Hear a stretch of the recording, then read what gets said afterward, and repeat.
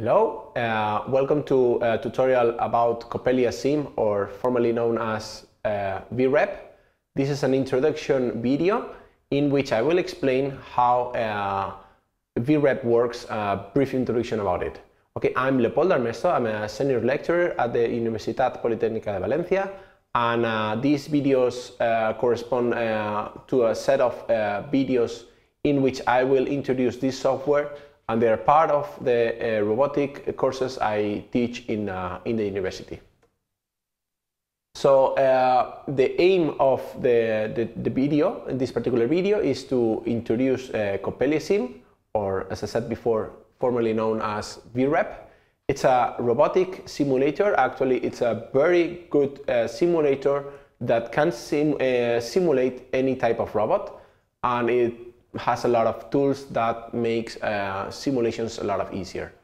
So the idea is to briefly show some of the capabilities, and for a first-time user, then I will just show how the user interface works, and also mostly how to move the camera to display different objects in my scene, how to pan, rotate, and zoom, also how to add objects to my scene.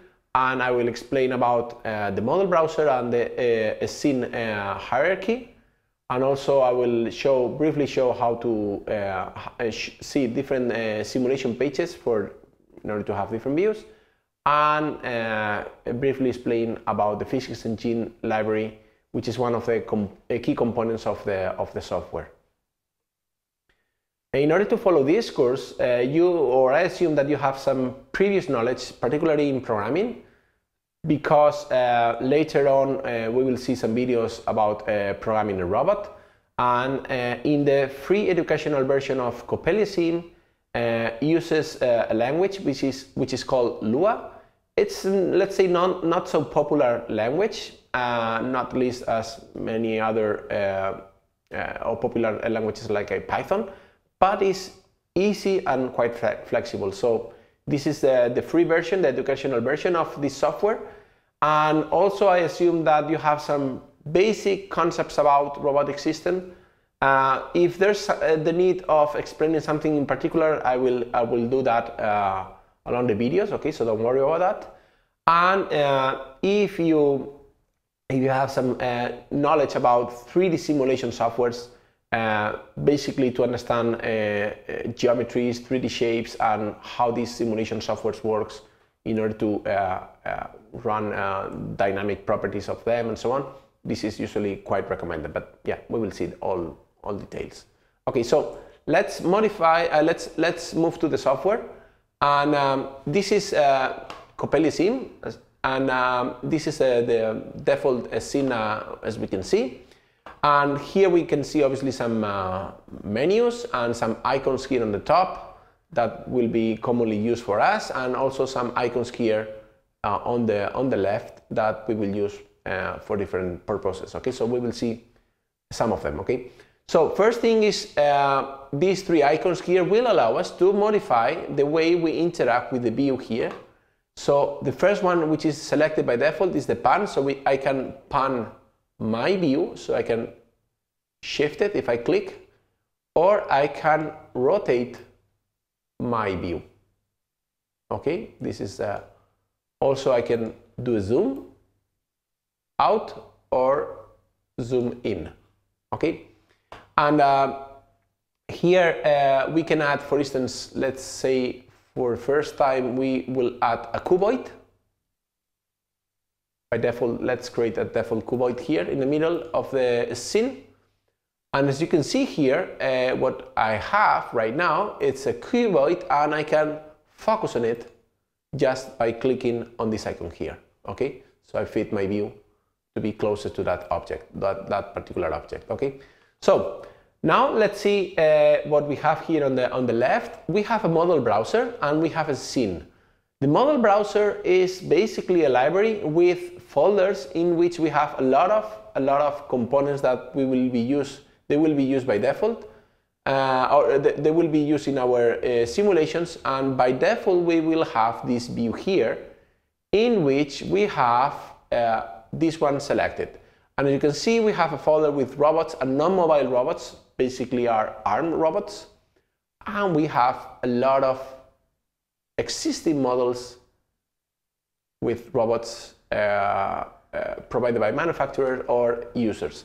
So let's say we want to create or add a new model to our scene. So we just simply need to drag it there, and we can fit the view. So there's our new object. And as you can see here in the scene, we have the cuboid, which is not visible right now because it's small and it's hidden by the robot arm, and we have the robot arm. We also have a quite huge variety of mobile robots. As you can see here, you can play with them. All of them are mostly ready to use, so yeah, you can try to investigate how to use them. And also we have other objects that we can use, for instance, to decorate our scenario. Okay, and this is, for instance, a plant. Or we can use another one, which will be a person there. Okay, and we can have even other things like, for instance, walls of different heights. This is convenient if we work with mobile robots, moving on environment, a maze, something like that. Okay, and all these objects, as you can see here, have been added into the scene. The scene represents basically the list of objects that will be used in our simulation. And as you can see, by default there are some objects already created for you, but all the objects I have created have been appeared here in the scene. And the most important thing about the scenes or the objects, and we will see that into detail, is that they can have different, or there's a hierarchy on the objects on the scene. So if you click here on the plus sign, you deploy or expand the full hierarchy, and you have different objects. You can see here, yeah.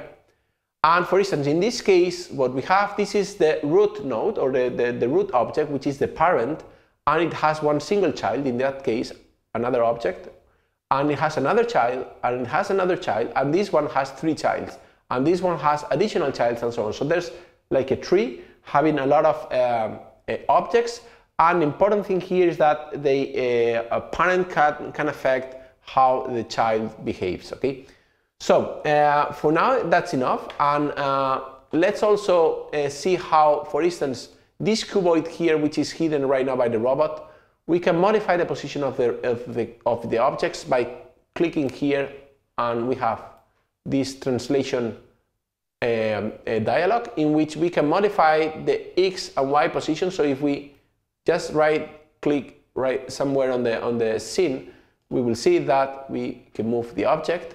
Okay, we can also do it along, for instance, a specific direction like Z.